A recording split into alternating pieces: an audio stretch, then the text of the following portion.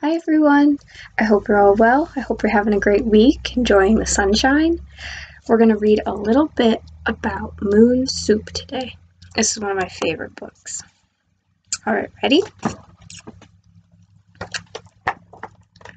I've got the house to myself and I'm making moon soup.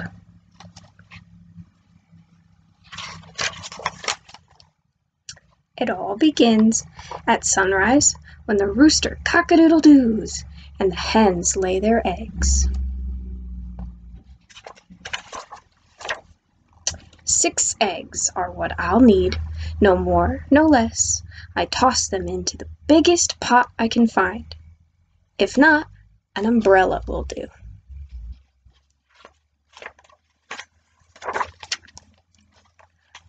There is no milk in moon soup.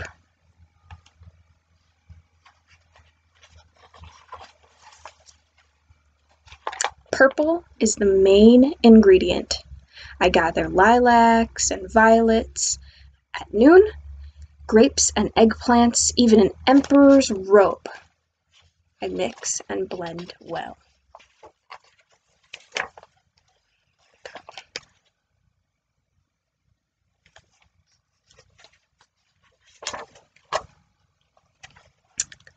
I need teacups galore.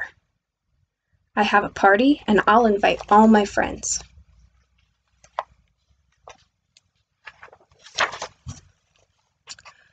We drink tea with pie and eat cookies shaped like stars. Everyone sings and laughs and talks, and they drop their cups into the soup on their way out the door.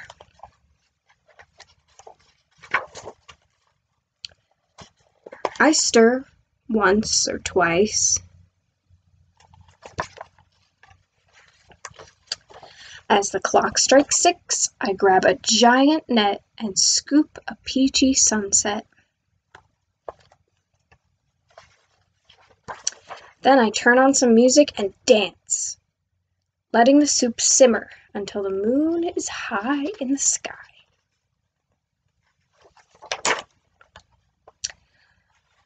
When I'm through gathering and adding, I've mixed, blended, tossed, scooped and stirred, I put my wings in place. I fly through the window and zoom past the stars, because moon soup can't be eaten in the kitchen or in the yard, or in the meadow, or in my room.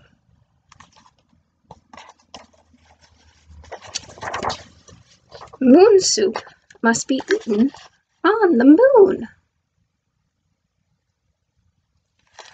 Thank you, everyone. I hope you're having a wonderful week. We'll see you real soon.